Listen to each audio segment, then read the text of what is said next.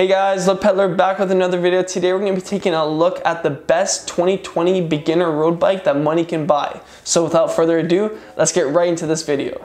So the bike right here is the 2020 TCR Advanced 2 KOM edition, and it retails for $2,050 USD. And the bike comes with a full 105 group set, meaning that the crank, the shifters, the brakes, the front derailleur and the rear derailleur is all 105 componentry, which is made by Shimano. Now, the one thing I love about this bike is that no other bike on the market for this price can even come close with what you're getting on the bike. So I'll give you guys a quick rundown of what you actually get on this bike. So like I said previously, you get a full 105 group set, which is amazing. You don't need Ultegra, you don't need Dura-Ace. Dura-Ace is what the pros ride, and Ultegra is more, I would say, of the seasonal, semi-pro to even serious rider. So if you're a beginner, a 105 group set is more than enough. Or even if you are racing at a pretty high level, but you are on a budget, you will not be getting dropped because you have 105. I can guarantee that. So they come right out of the box with a compact group set, which means that, for the majority of riders that are fresh to cycling and might not be pushing such a big gear or have a super strong pedal stroke, this will be more than enough to keep a consistent, strong pedaling stroke at a good cadence, meaning that your knees are not going to be sore or developing strain. Also, you're getting a big initial cassette on the bike. This is an 1132. And with the compact group set, there's probably no hill that you will ever really run out of gears unless you're, living in the mountains and climbing, and even that would be a stretch. This group set should be fine for you. Now, the other thing I love about this bike is that right out of the box, you're getting a full carbon fiber frame and fork, which is amazing because carbon fiber for a beginner road cycling is going to be very nice because the road vibrations are going to be very much dampened compared to the aluminum that a lot of beginner bikes come with. So at this price range, you're getting a carbon fiber bike, which is going to be amazing for road vibrations. Now, you don't get carbon fiber wheels, but then again, you're a beginner cyclist, so that shouldn't be the first thing that your mind goes to. I know they look cool, okay, but it's not the most important thing. Definitely for overall training purposes, aluminum rim is the way to go. So the wheels that come with the Giant TCR are the PR2s, and those are made by Giant, and these are tubeless, meaning that you don't have any tubes. There's a sealant inside of it, and if you do get a puncture, if it's small enough, it will self-seal, which is amazing because then you don't have to stress about, if I do have a puncture. And, precautions should be taken just in case, meaning that you should bring an extra tube and the tools to repair a flat if you get one, but at least you won't be worried, and on most occasions, you won't have a puncture. Now, just some additions that I've made to the bike. I've added some ball and trigger ball cages. I have a light. I switched out the initial saddle that came with the Giant bike just because for my riding position, I have different sit bones, and everything else is stock Giant componentry, including the stem, the handlebars, and the pedals are Shimano Ultegra pedals. So now that you've seen the 2020 TCR Advanced 2, you're going to be asking yourself, why did you choose rim brake? Why would a rim brake bike be the best value?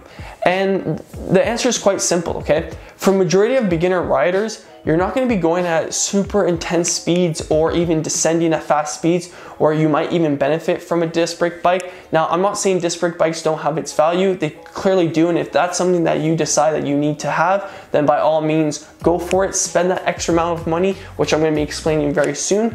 I myself have a disc brake bike for gravel riding and for cyclocross. However, for right now, when I was deciding to buy a new rim brake bike, new race bike, I decided to go with the TCR Advanced 2 just because of the value. And it's kind of crazy to think because I was riding previously a TCR Advanced model, and that was the one with the integrated seat post, the highest, almost one of the highest grades of carbons that Giant offered, along with carbon wheels and full Ultegra group set. Now, I rode that for an entire season, which was the 2019 season, and now for training, I've been riding the TCR Advanced 2.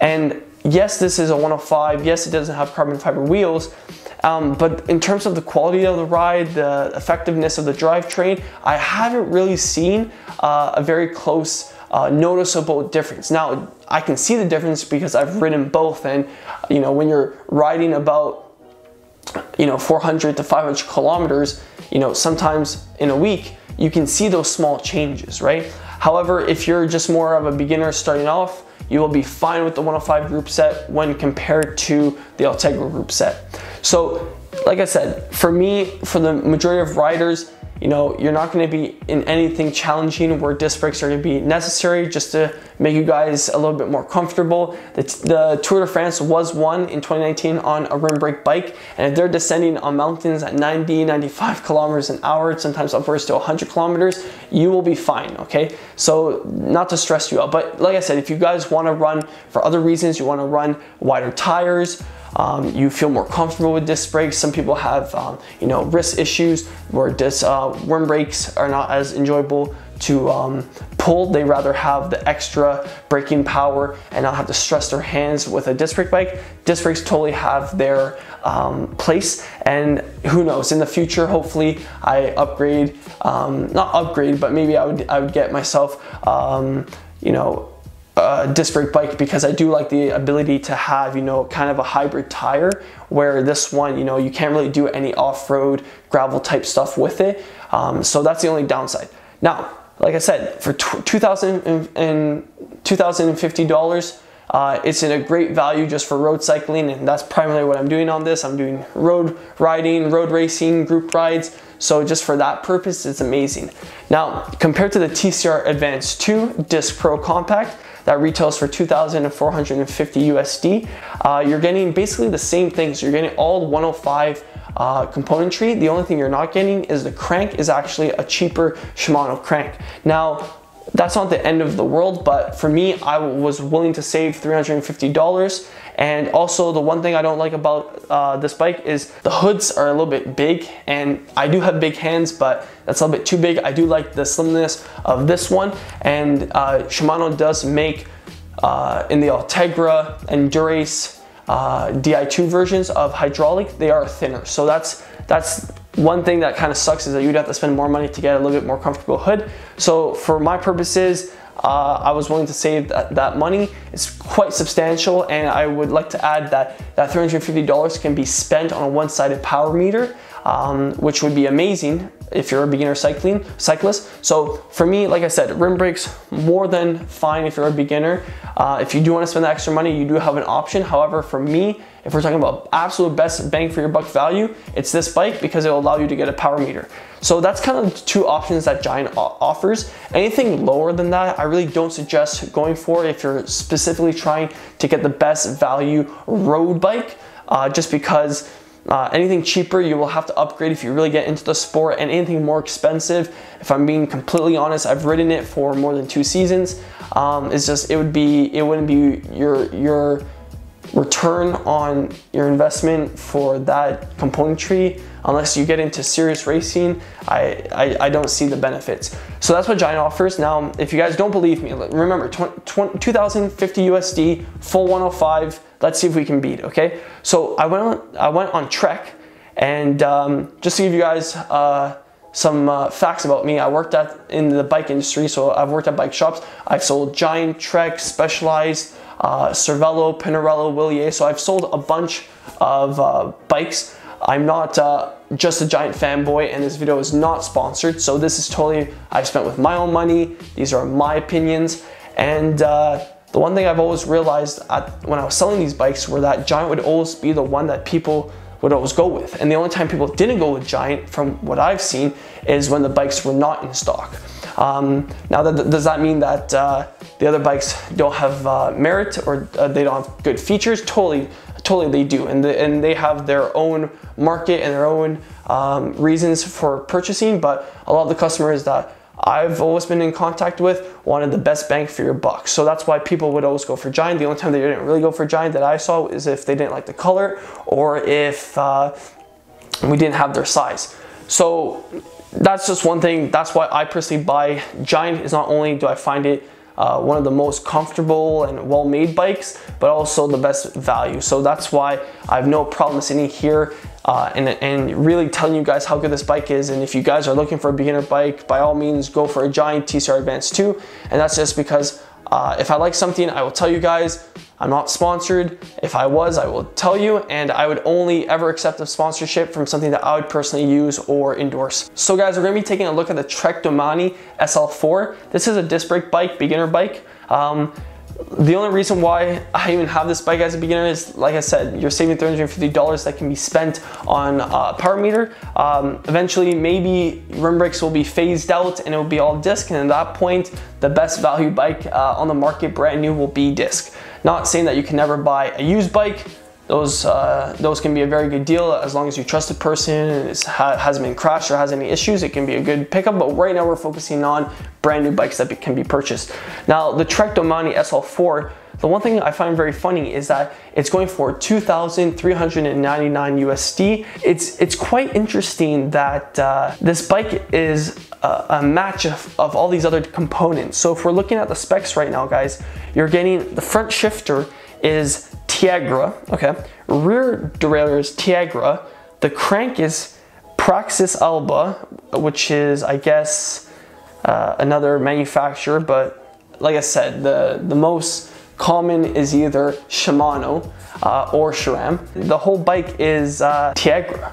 So for $2,400, you're getting Tiagra, okay? And let's remember, this bike is $2,050 USD, all 105. Okay, just remember that. And if we look at the TCR Advance 2 Disc Pro Compact, that's $2,450 USD. So it's $50 more, but you get all 105 except the crank. And in the Domani SL4 2020 for $2,400 USD, you're getting Tiagra. Okay, so Giant offers pretty much, you know, same carbon fiber frame, disc brakes. For an extra $50, you get a whole upgrade of a group set. Now, to me, that's crazy, okay? So right there yet again, screams Giant, okay? Now, you know, unless you really hate how Giant looks or the color, I don't know why someone would go for the Domani SL4 Trek when you have the Giant, okay? Especially when you compare this to this, you're saving $400. So, or yeah, $350. So the last bike we're going to look in the comparison is the Specialized Tarmac Disc Sport, which retails for $2,600 USD. It's basically all 105 and including the crank. So that's something that's different from the TCR Advance 2, but I'm going to talk about that. So everything is 105. So the shifters, the brakes, the front derailleur, the rear derailleur, the crank, shifters, like I said, brakes are all 105. So pretty good value. Now, and carbon fiber, you know, very comparable. Now, but if we compare this to the TCR Advance 2 Disc Pro Compact, you know, the price right there is a difference in 150 USD. So the crank at that point, in my opinion, wouldn't be that severely, you know, of an upgrade. At that point, it's very minor, especially if it's just the crank. And sometimes a lot of people will upgrade the crank if they decide to get a single-sided power meter or, you know, get a dual-sided power meter. Just a power meter in general, they might get a whole crank-based power meter. So at that point, you know, it's not the biggest deal, and I'd rather save $150 potentially to get that upgrade if I know in the long run I'm not going to keep the crank. Because even on this, you know, if you get into it, they don't really usually sell 105 power meters. So, you know, they start at Ultegra as the baseline. So you would have to upgrade this anyways. But like I said, if we compare this to, yet again, the rim brake, you're saving about $550, right? So to me, that's insane savings. And that's very comparable. The only thing that's not comparable from the TCR Advance 2 to the Tarmac Specialized Disc Sport version is rim brakes versus disc brakes. And like I said, if you're a beginner trying to save money, trying to get into the sport with the lowest level of barrier, which is usually money, I'm telling you, the Tour de France 2019 was won on rim brakes. You will be fine. So guys, my ending thoughts on this topic is, if you want the best bang for your buck, it's the Giant 2020 TCR Advance 2. I totally vouch for it. As long as you know you understand that you can still ride a rim brake bike in 2020, the value is there. 2,050 USD, full 105 group set, aluminum tubeless ready rims, and all Giant components. You will be having a blast. this geometry, which is UCI legal, has not been changed for many years, and that's because the Giant TCR frame is one of the best ever manufactured frames, and there's a reason why it's one of the best all-around bikes for not only climbing, but for cornering, for descending, for flats, for anything you throw at it. And there's tons of video online that you can watch that you know, explains the history of the TCR and why it's so good.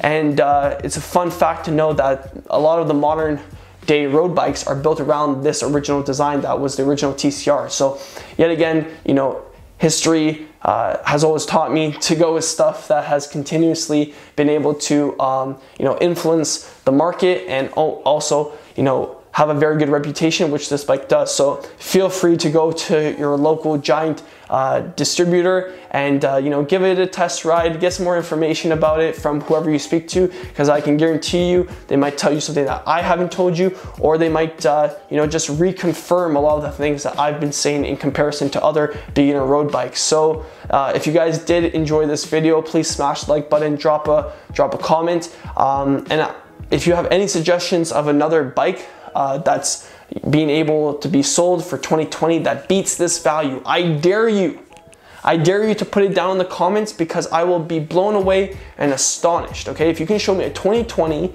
road bike, beginner road bike, that has better components or same components but at a cheaper price, you win. Okay, so it has to have a carbon fiber frame, tubeless ready rims, a full 105 group set, and it can either be in rim or disc, I don't care. So that wraps it up, and if you guys enjoyed it, stick around, there'll be more, and until then, keep pedaling.